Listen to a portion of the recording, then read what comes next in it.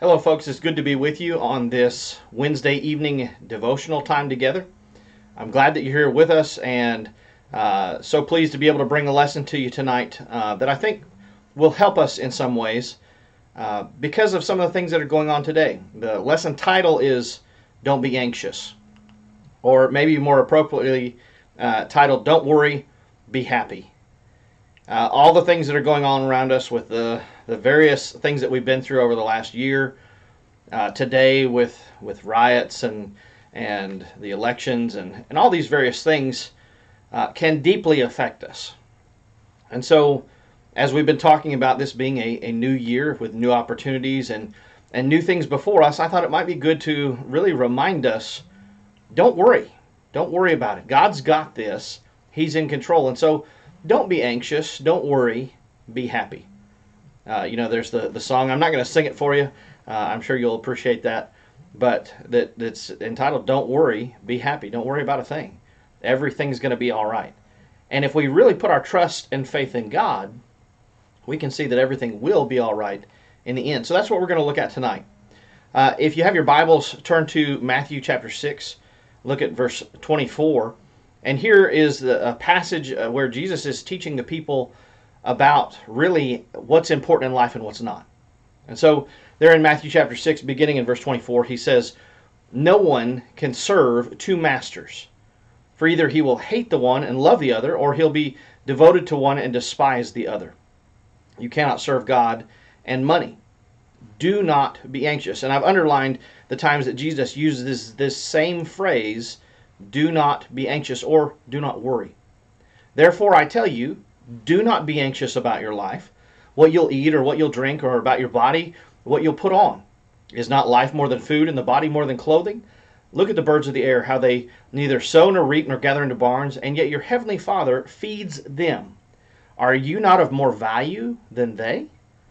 And which of you, by being anxious, can add a single hour to his span of life? And why are you anxious about your clothing?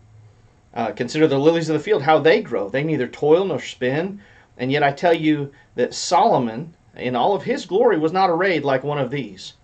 But if God so clothes the grass of the field, which today is alive and tomorrow is thrown into the oven, will he not much more clothe you, O you of little faith? Therefore do not be anxious, saying, what shall we eat, or what shall we drink, or what shall we wear? For the Gentiles, they seek after these things. But your heavenly Father knows that you need them all." Verse 33 is the key. "But seek first the kingdom of God and his righteousness, and all these other things will be added to you. Therefore do not be anxious about tomorrow, for tomorrow will be anxious for itself. Sufficient for the day is its own trouble." There's a lot of things here that we need to break down a little bit, but I want you to understand that, number one, life is more than material things. Life does not consist of the abundance of the things that we possess. Worldly measures, the world measures success by how much stuff we have. We live in a time where we have a lot of things. In our country, in the world that we live in today, we have a lot of stuff, maybe even a lot of junk. The world measures success by how much material goods you have. How much money do you have in the bank? How big is your house? How many cars and vehicles do you own? How much stock portfolio is in your name? The world measures success by those accomplishments. But God looks at something different. A fellow Christian once wrote a book entitled How to Be a Faithful Christian Even Though You Are a Success. And I would say that the person who is a faithful Christian is a success. You see, God looks at success differently than the world does. Think about the parable, or actually the illustration that Jesus points out of the widow as she's there going up to the treasury box there in the temple, and he's there with his apostles, and he says, look at this widow. She's giving the last 2 mites, the last little bit of money that she has, she gave it to the Lord. It wasn't much materially. It may not have been able to go and do a lot of grand things in the temple with that little amount, but she gave from the heart. And so life is more than material things. And faithfulness is something that God truly sees as a wonderful accomplishment, ultimately giving us a great reward. How much wealth can be accumulated? How much political power can be amassed? We've seen all sorts of political ads, and you've been bombarded, and Georgia has set a record for the amount of money that's been spent on political campaigns this year. But was it really that big a deal in the scheme of things? Is it going to help anybody get to heaven?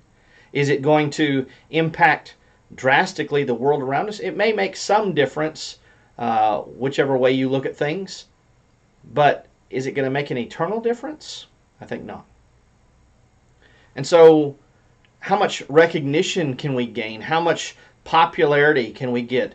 Entertainers sometimes even seek out, maybe they go through a slump where they haven't been getting very many callbacks to be in movies or whatever, and so they go out and do something really stupid so that they can get their name out in the papers and in the public and on the paparazzi's watch list. And so sometimes the phrase is used, there's no such thing as bad publicity. Even the negative kind can still work to the benefit of the individual.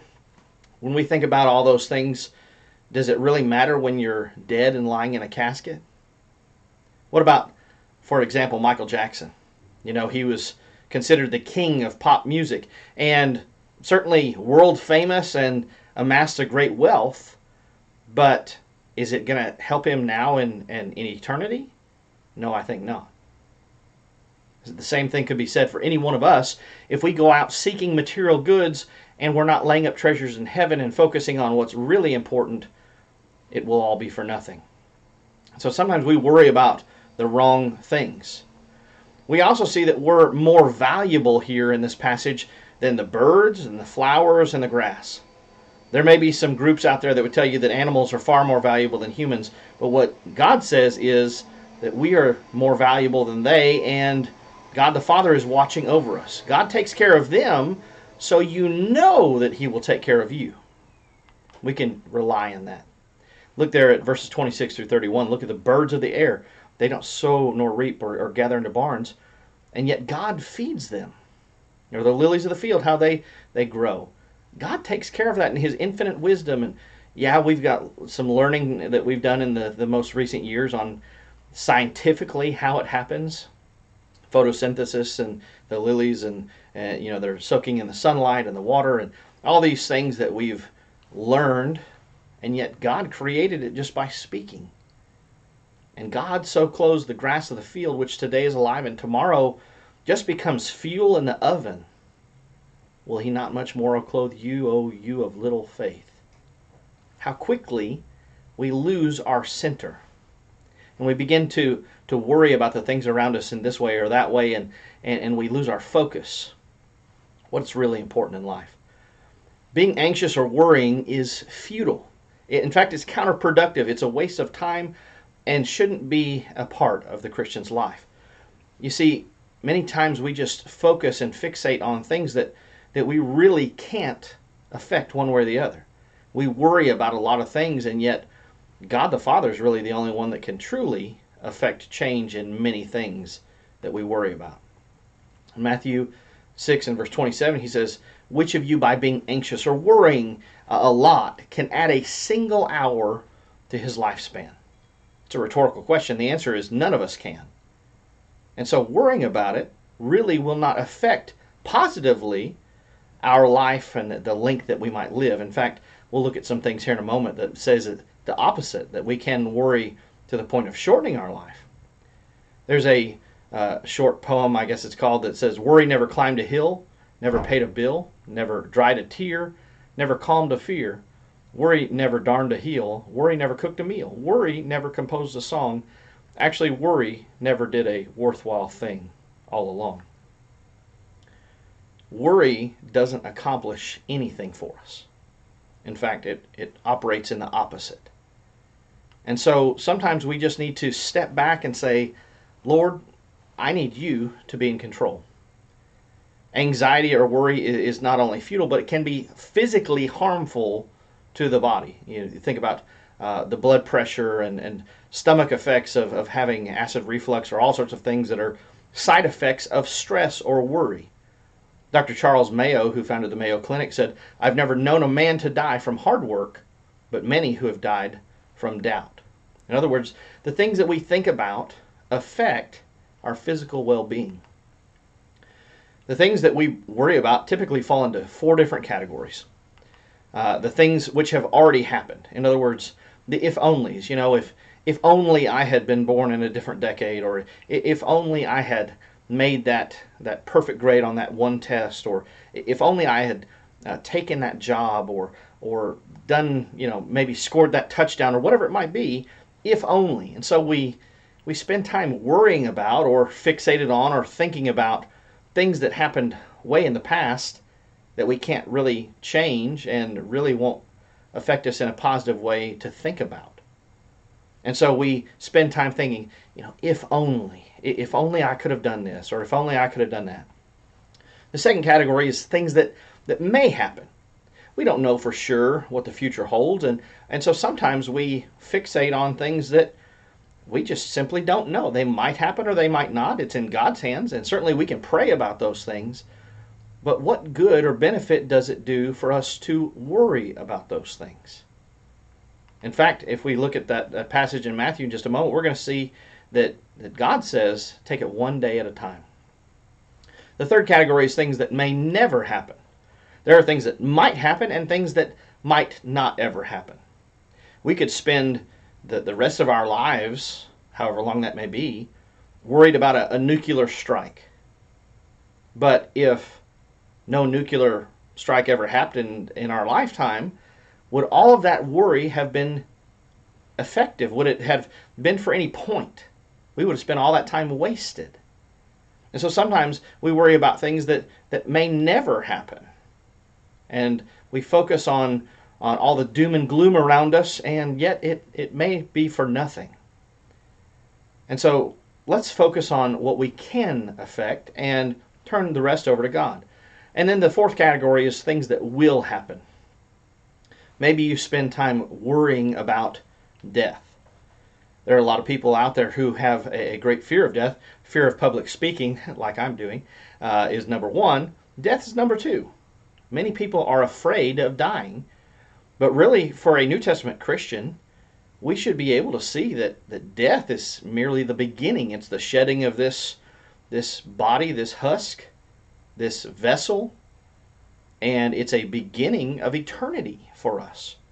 And if we're longing and looking forward to and hoping for an eager desire or expectation for heaven, then death is simply a beginning of something wonderful. Yes, we can be sad about the idea of leaving loved ones, or making plans or preparations for death, a will, and setting money aside for others, and trying to take care of bills. Those are all good endeavors. But worrying about death, worrying about even the judgment, is futile. If you're worried about what God would say to you in the day of judgment, get right now. Don't put it off till sometime later. Being anxious also, in a way, shows a lack of faith in God's ability to take care of us.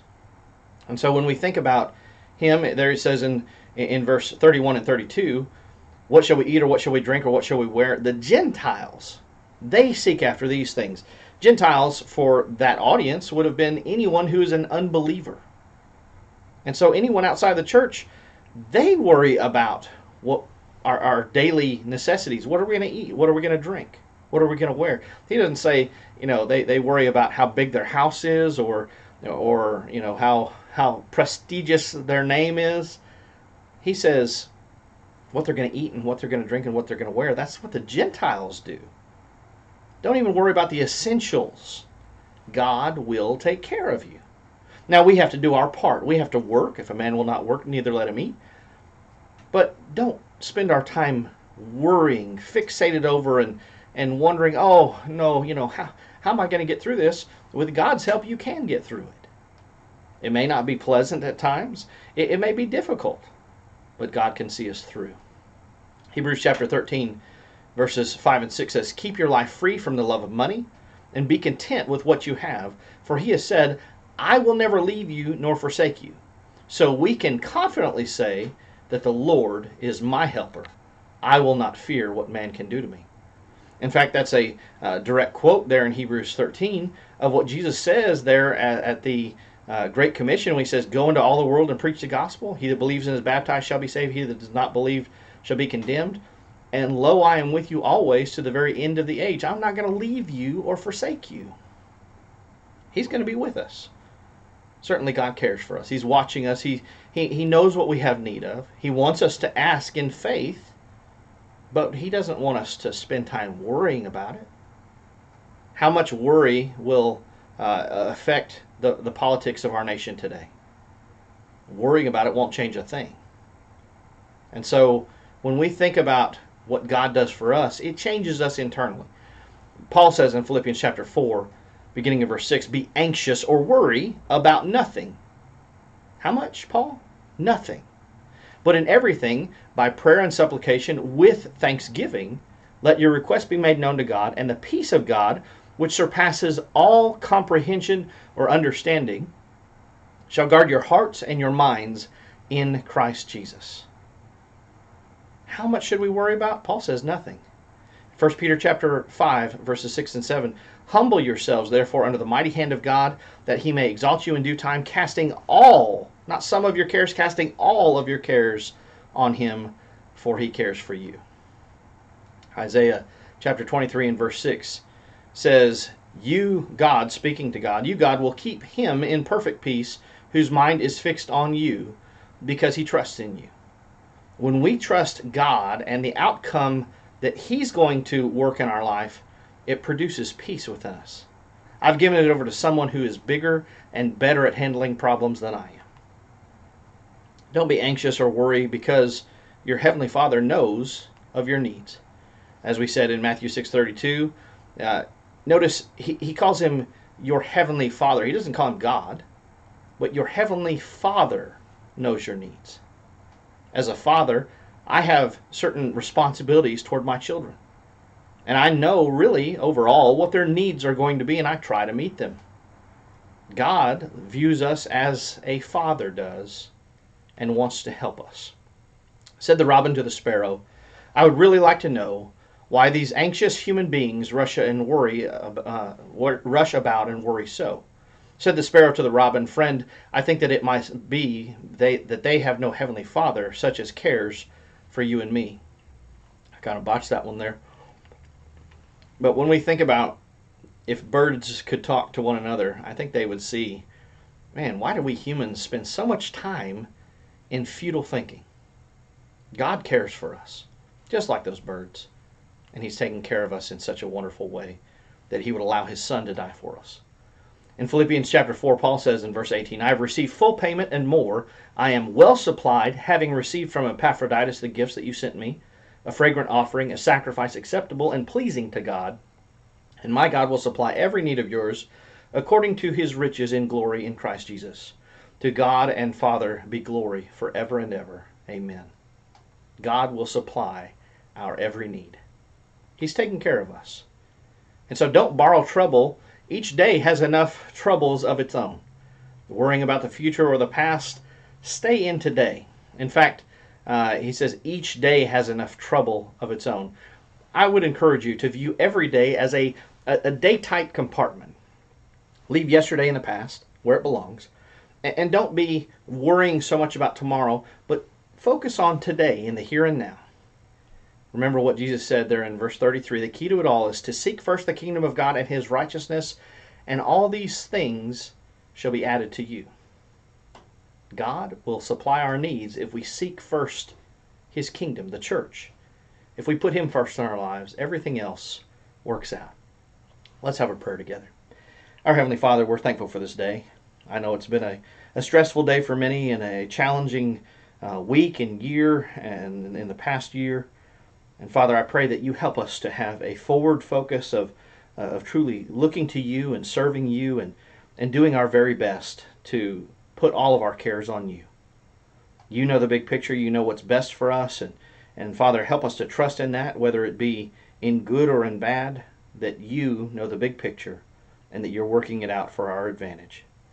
Father, please help us as we fall short at times and we sin and stumble and do things that we shouldn't do. Help us to have a repentant attitude and to do our very best to truly turn away from that sin and turn to you, and to take a new day and a new approach, and to do our best not to give in to those sins or temptations. Father, I pray that you help us to sin less, to be more like you, and to be truly thankful and grateful for what your Son has done for us. Father, I know we're not promised tomorrow, and we're not promised wealth or even security in life. But Lord, please forgive us when we take those things that you have given us for granted. Father, I pray that you bless us as a church. Help us to grow. Help us to grow spiritually. And may we be poured out in service to you. May we be exhausted in our service to you. And may we be humble in our successes. Father, please help us to grow in number. And may we be able to share the gospel with so many people around us that are hurting and dying in a lost condition.